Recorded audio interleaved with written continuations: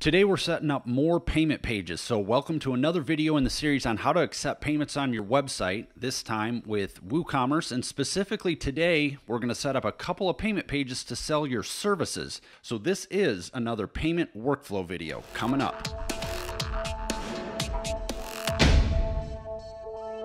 So in today's video, I'm going to get as specific as possible so you can implement this on your own website. Assuming that you have all of the digital tools covered in this video, you should be able to set up a payment page just by following along in today's video. So this is going to assume that you have a WordPress website that's set up and configured. In other words, it's all set up and hosted and configured.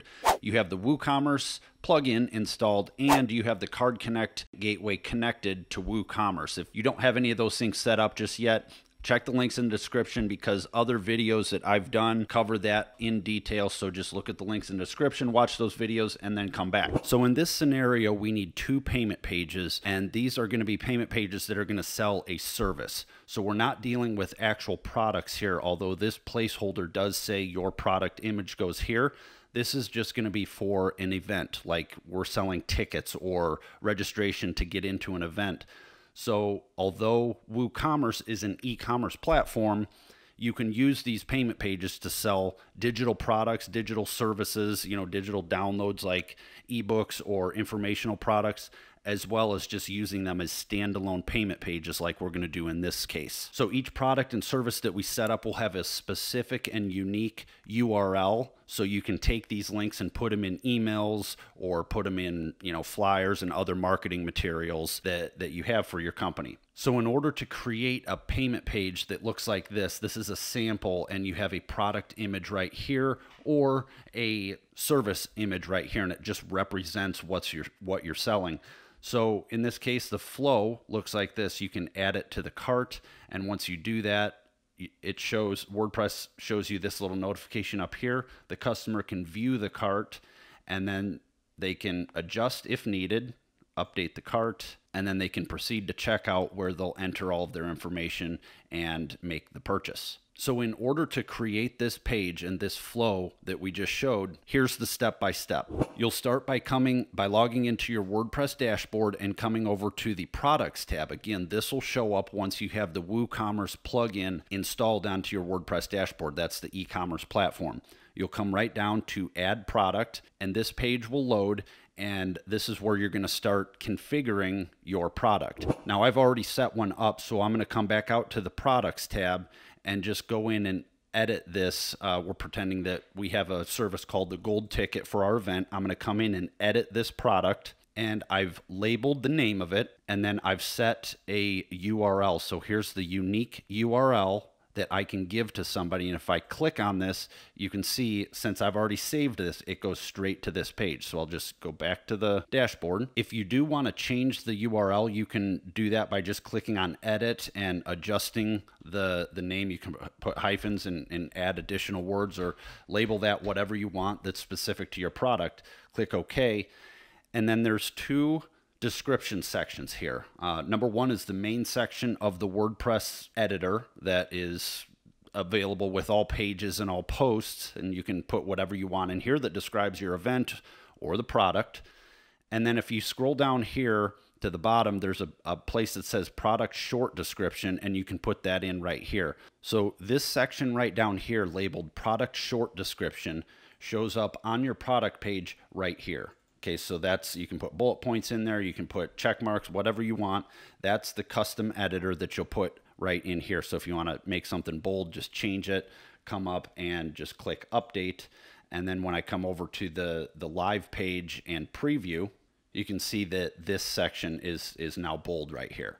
So it's very standard WordPress editing procedures, and it's just tied to a product or a service in this case, and that payment page.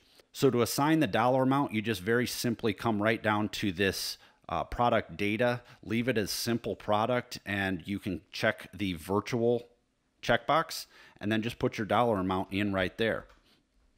You can leave everything else as is, and if you've configured the payment gateway already and you've set a default payment gateway, which in this case is CardConnect, again, check the links in the description if you haven't done that yet, but I've already configured that part of this process.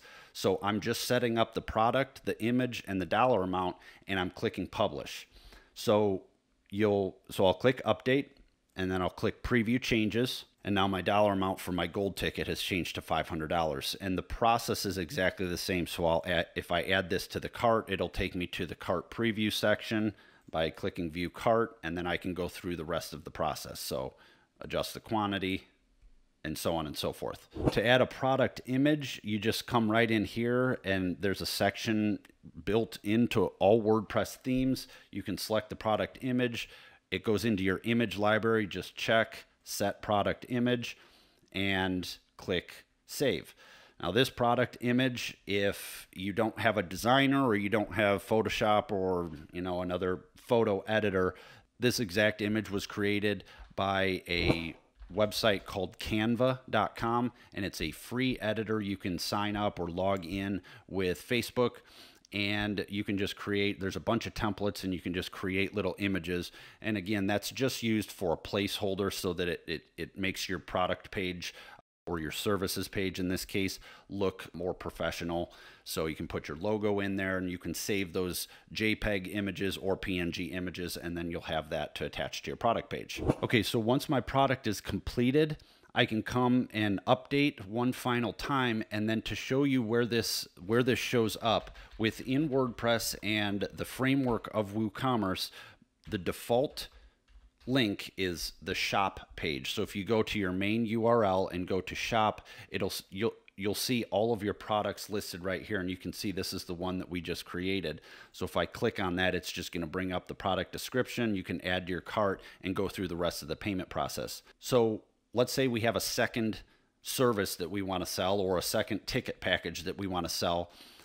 I'll go through and actually create a page here just so you can see from start to finish what the process looks like. So I'll come in and I'll click add product. I'll add product number 2. I'll just copy this text, paste it there. I'll come down to the short description and paste it again. I'm going to put a dollar amount of $150, virtual, leave it as simple product. I'm going to come up and select a product image, and let's just use the same image placeholder. It attaches, and I can save the draft if I want to preview this. I'm going to look at the link, and it's labeled product number 2, so you would label that whatever product that you want to, or whatever service you want to. I'm going to click preview. It's going to open in a new tab, and there's my new product. Now, one further customization that I'll just show you is this is a sidebar down here, and these are some links for services on this specific website that people can learn and read about. But if you wanted a specific page with only the option to make a purchase and you want to eliminate this sidebar, all you have to do is come back into your product page or your service page and come down to the side, and in some themes, now this is theme specific, not all themes have this, but some of them will allow you to change the sidebar location, and you select no sidebar, and then it removes that. So if I click, and now I've updated that, I'll save and I'll preview this just to show you that that sidebar is going to be removed. And there it is. So the sidebar's gone. The only thing that someone can do on this page, the menu options are still there, but the main thing is to click on this button here to add to cart and complete the purchase. Then when I'm satisfied with the layout and the description and everything about this product page, I'm just going to come back over and click publish, and it's going to add it to the inventory. So this page is 100% live now. So if we click on it,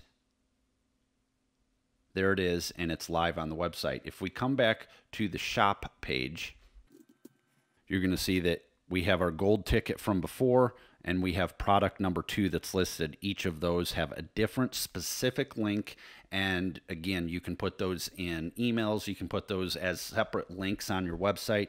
You can even, if you have a blog, for example, you can even put these products in the sidebars on your website or within pages or wherever you would like to on your website. A couple of final notes about the product. When you're setting up payment pages like this, whether you're using them for products or services, you want to make sure that you do have an SSL certificate installed on your website domain. The CardConnect plugin in this case, and most gateway plugins, do not let you store data on your WordPress website. And again, you definitely don't want to do that. Most of them will use secure APIs to redirect the payment information, but it's always a good idea to have that SSL certificate installed, both for peace of mind and to just make sure everything is as secure as it possibly can be. After you have your products set up and each of your payment pages configured, you may want to configure your system, your WordPress website, to email you a notification or confirmation that somebody went to one of your pages and made a payment. So the way that you do that is to come in back into WooCommerce, hover over the settings tab and click on settings. And then in the sub tab, you'll click on the emails link. And these are all the notifications that you can set. So here's the other options that you have. But for a new order, just set your email address right there and you click on the configure button in order to do that. So you just put your email address in right here, make sure that that is checked so it's enabled, and save your changes. And then every time somebody makes a new order for any product or payment page that you have set up on your website, you're going to get a notification that a new order came through, and the subject line is going to read as such, the email heading. And again, all of this is going to come to you as the administrator. So that's how you use WordPress, WooCommerce, and in this case, the CardConnect Payment Gateway plugin to set up payment pages on your website. So you can set these up for temporary use. You can set them up permanently. There is additional ways to hide them from your storefront if you'd like, and there's direct checkout options, which make this more of a static page that does involve some custom coding, which I'll cover in another video. But if you want a quick and easy way to set up a specific payment page for a service or event that you're doing, this is the way that you can go about doing it. So if you're new to my channel, make sure that you give this video a like and share it with a friend. If you want to learn more about payment workflows like this and setting up payment pages on your website, this is just one of many different ways that you can accomplish that task. So be sure to subscribe to the channel to get updates when I publish new videos. And I publish weekly tutorial videos on payment processing, merchant accounts, and digital softwares and payment workflows that tie all of the digital tools and merchant accounts together. Until next time, I'm Brian Manning, and I'll talk to you soon.